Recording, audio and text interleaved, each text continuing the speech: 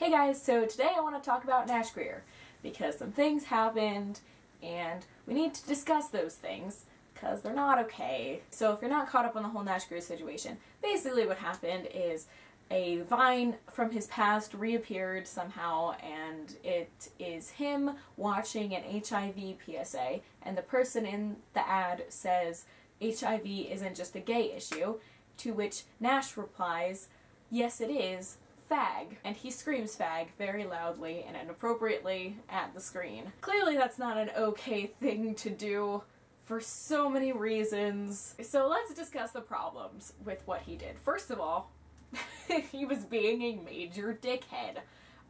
You don't say fag to anyone. Ever. And also, he's promoting the extremely false idea that HIV is only a gay issue, which is so wrong and dangerous because HIV is a serious issue that the world is trying to deal with right now, and we're trying to spread awareness about it, and then here we have this dumb teenager just telling people and his millions of fans that it's only a problem if you're gay, which is wrong. So after this whole problem had arisen, Nash tweeted a thing saying, "Sorry, I was young, I made a mistake, I know better now, and I promote equality, da-da-da-da-da," stuff like that. Which is a step in the right direction. But that wasn't the appropriate response to what he did. I don't think he handled that correctly. He hasn't really apologized for anything correctly in the past year. He humiliated and hurt women with his "what guys look for in girls" video, and he has just not done a lot of good stuff. And I realize that people make mistakes, but if you don't handle the mistakes properly, I don't think you really deserve forgiveness. He's never actually addressed the issues to the same extent that he's presented the issues. He makes a 6-minute video or something about what he looks for in girls, and it's very offensive to women. Then I don't think he addressed it at all. All he did was take the video down, which is not as much as apologizing in a 6-minute video about what he said about women. And then with this, he says something that is so offensive to gay people, and it's just very homophobic, and there was just so much hate in that 6-second Vine, and I think the least he could do is make a video addressing what he did and talking about how he knows what he did was wrong instead of just making a little tweet. I personally felt that the tweet was not actually about the people he offended, but about himself.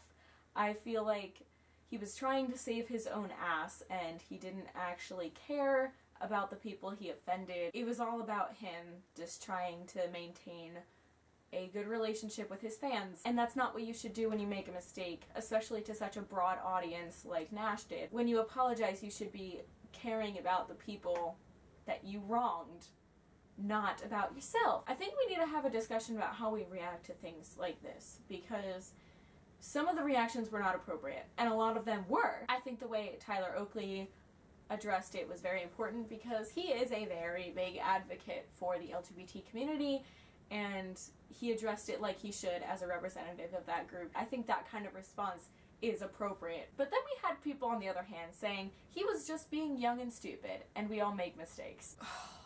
Okay. Yes, I agree he was young and stupid when he made that, but he was also terribly ignorant and offensive, and you shouldn't be excused for that kind of behavior. And I feel like teenagers of this generation are the most understanding about homosexuality, and we are the most capable of understanding the effect that saying the word fag can have. Therefore, Nash Grier does not have his age as an excuse for being such an offensive douchebag. Defending him and saying that he was young and stupid, or he didn't mean it, or he apologized for it, so let's just forget about it, that perpetuates this ignorance and offense toward homosexuality and gay people, and it allows people to keep doing it, because when people see other people getting away with saying things like this, then it gives them this power to do the same because they feel like they can get away with it. We need to address this issue for what it really is, which is homophobia.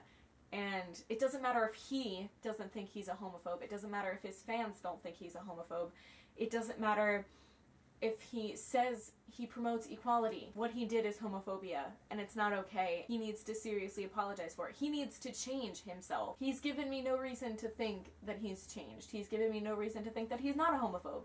And I'm gonna continue thinking he's a dickhead homophobe until he proves me wrong. He can start proving me wrong by actually addressing what he did, instead of just tweeting and saying sorry. People need to stop blindly defending the people they like because they're scared of being wrong and having a wrong first impression of someone. Not only is it a problem in social media and with things like this, but it can also lead to problems in close relationships you have with people. It just perpetuates ignorance, and that's something that we need to stop. We need to educate people, and we need to accept it when someone does something wrong and address it and say, yeah, I was wrong about that person, and then challenge them to change, because that's how you make the world a better place. You make people who have done wrong things change and really redeem themselves, not by saying, you said sorry, so you're good. So the main thing I want to stress here is not that Nash Grier is a dickhead, not that the people defending him are idiots, but rather that when a problem arises and someone says something offensive, you need to call them out on it, and you need to make them prove that they are changing and that they are revising themselves so that they never say something like that again. And I don't feel that Nash Grier has done that. And I feel like it's our duty to make him do that, because we don't want people with as much power as he has, with such a big audience, walking around saying these things and then having people excuse it, because you're part of the problem if you're excusing what he said. And that's not okay. So yeah, that's all I'm gonna say in this video, because I don't want to talk for another 20 minutes about this subject. But if you want to continue talking about it, you can put all your thoughts in the comments. All of them. You can literally write an essay, and I will appreciate it, because this is a very important topic and problem that we need to talk about if we want to fix anything. So yeah. Comment your thoughts and share this video and like it and do anything you want with it. Bye!